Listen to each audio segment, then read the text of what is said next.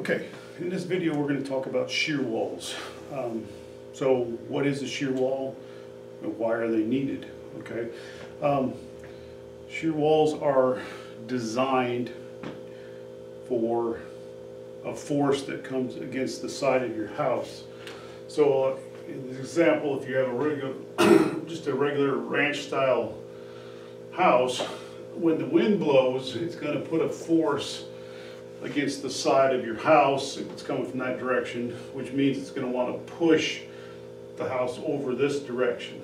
Okay, so what they do is they put shear walls on the corners of your houses. So if the wind, whichever direction the wind is coming from, it will keep the house from getting pushed over. So the force will be against it, so the house will stay in place. Okay, so a little bit of history about a shear wall.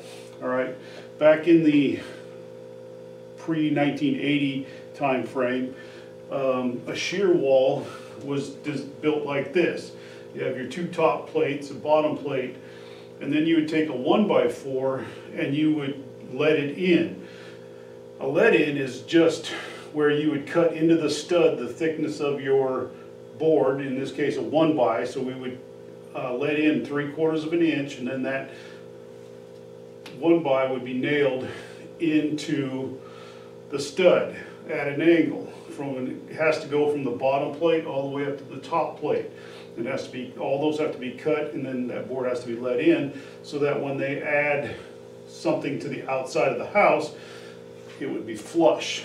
Okay, so this was like pre-1980s, right? 1970s and sooner they did this. Okay, after the 1980s, starting in the early 1980s, what they did, instead of letting in a brace like this, which is kind of time consuming because you have to mark it, you have to cut it, and it takes quite a bit of time. So what they did was they would sheet the corners of the house with OSB. That would then substitute for the let-in brace. And back in the early 80s, when I was first starting to build houses, we would put the OSB on the corners, but then we would sheet the rest of it with something else, some type of insulating board, some polystyrene insulation, something else would go on the rest of the studs. Okay, and then it got to the point where, while codes were saying, well, we need to reinforce the houses more, especially if it's in a high wind area or an earthquake area. So after that, they went from just OSB on the corners or plywood, they would sheet the whole house in OSB or plywood. So pretty much all of the walls in the house could be kind of like a shear wall because they would be sheeted with the plywood. Okay.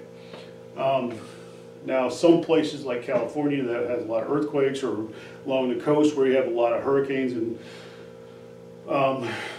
there's a lot more to the shear walls than just adding plywood to the outside. Some of the things that they would do is they would add anchor bolts so that there would be more anchor bolts on those corners to help tie them down. Some of them, if there's like in California or something, they have codes that you have to strap them down. So the straps would be attached to the concrete footings. They would, when the concrete footings were poured, the straps would be put into the concrete, and then they would run up the outside of the wall and then nailed into the plywood, into the studs, or a post of some kind. So they would have to be a lot more rigid. Okay. Some cases, all they say is, oh, you're going to go with extra nails. Instead of having your nails 6 to 8 inches apart, maybe you're having your nails 3 inches apart along the edge of the field, or edge of the sheet of plywood. Then the field would just be the same. It'd be 10 to 12 inches. So it's just around the edges where you get all the extra nails. Okay, and you can use either plywood or OSB. So when you're doing some remodeling And like I said, most of the time these are just on the corners. They would put them on the corners to reinforce the corners of the house. If you have a really long house, they may put them in the middle of the house to help reinforce them. Now we're talking about older houses now, since the whole thing, in most cases today, the whole entire house is sheeted with OSB or plywood. So these are talking about older houses, so you would see the corners for sure, and then if on a longer one, they might have them in the middle, all right?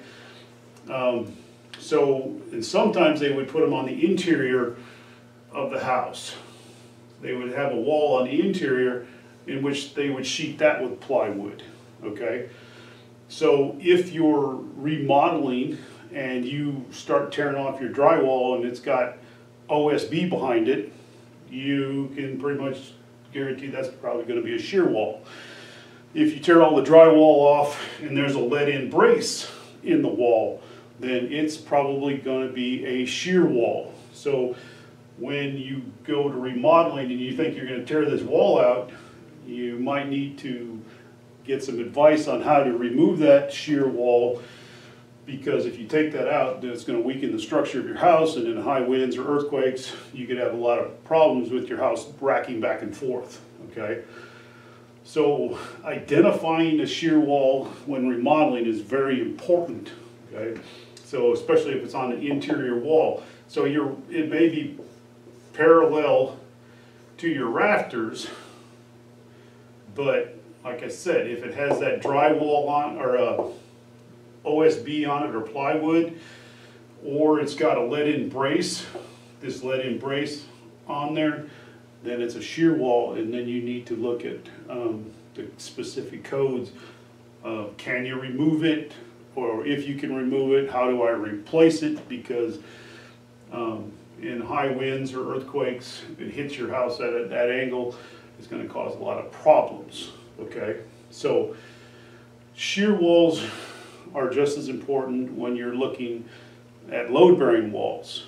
When you remove them, make sure that if you need to replace like a load-bearing wall or a shear wall, that you follow the new codes to make sure that they are doing what they're supposed to be doing, okay? So, recap, shear walls, mostly on the corners, sometimes along the long runs of a house, sometimes they'll be built in the interior. Old style, pre-1980, they'll probably be a lead-in brace. After that, they could be sheeted with OSB or plywood. They'll use extra anchors on them, straps, extra nails. They'll either be a plywood or an OSB to reinforce your house so that it doesn't rack back and forth in an earthquake, or get a straight line wind that hits the side of your house and doesn't want to blow it over, okay? So that's shear walls, and make sure you follow codes when you have to replace them.